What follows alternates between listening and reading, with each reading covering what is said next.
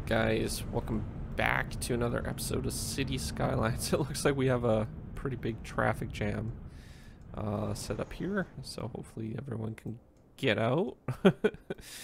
I'm not sure where all these people are actually going. That guy's trying to go that way, he's going in there. Not sure if that's going to be a problem or not. We might need to redesign the airport strip, I think, if that's going to be an issue, because at the moment what they're basically doing is they need to go this way through all this area in order. So if they're basically waiting for somebody to get out of the area, then that's going to be a problem. But we'll see how it turns out in a little bit. That's a pretty big plane. That's carrying 50. It's carrying 50. Okay, that's the same size, I guess. There's big ones which carry 200 people, which is more than ferries. So I stand corrected. Cruise ships are not as good as planes, because planes actually can go a little bit higher. And there's still a larger plane that can support even more people, which I have no idea how that's going to even work on this runway. But we'll figure that out in the future. We have more room over here if we need to expand. So today what we had to do is, I have this facility here, and basically what it is a waste transfer plant. And I think what we're going to do, because we have the transportation over on this side for the ferry system or the harbor and stuff, we're going to put a port over on this side. Can't really do it way up here or anything like that, so we're going to need to do it over on this side regardless. So we're going to have to put our industry area over on this side, I think. So with that being said, it's going to be dirty anyways. So what we're going to need to do is put our garbage facilities over here as well. So we can put that over by the shore or somewhere over in this area, and then we should have reasonable amount of distance away from any population. I think that will be probably the best. So if we put it somewhere over here, that would be good. And then we can have a little bit more cleaner areas for garbage pickup. At least that's the plan. So let's go ahead and find a way to get over into this area. I don't want it too congested, so we'll probably bring it off of this area here.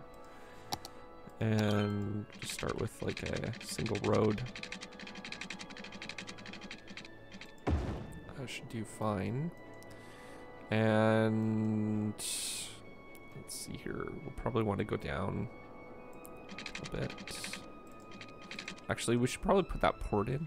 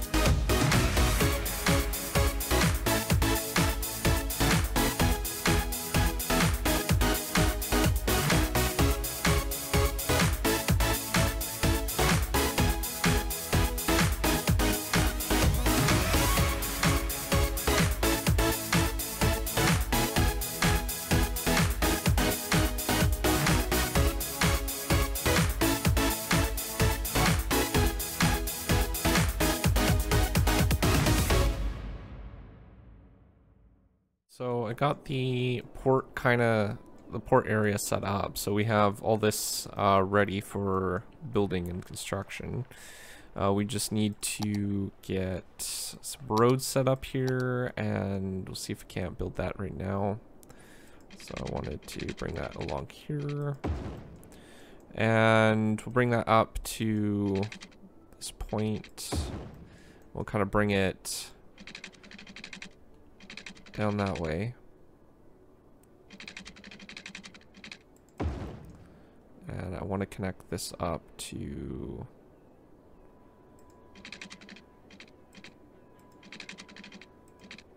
here, but I don't want it to like look a little weird, right? So I'll have to kind of bend it a little bit.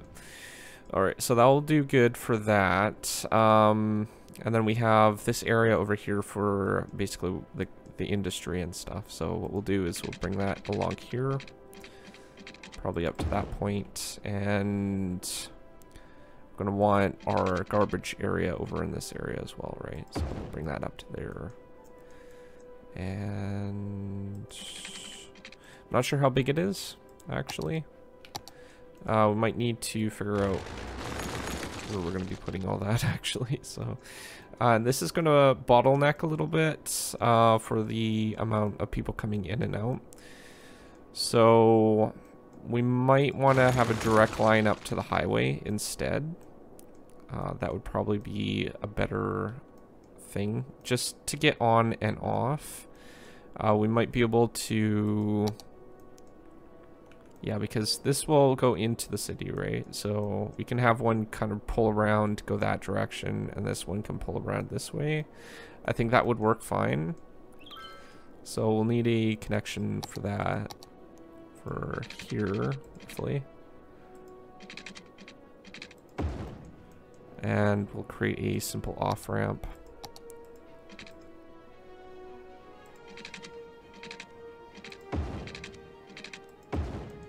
And then we'll go under. Or we could go over as well.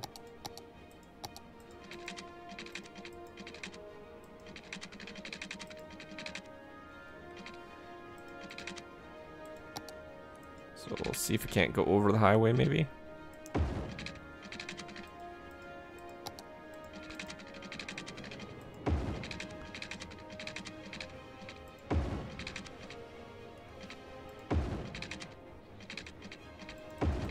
So that should be good for the connection part, at least. If people need to get on and off, then they can easily just go.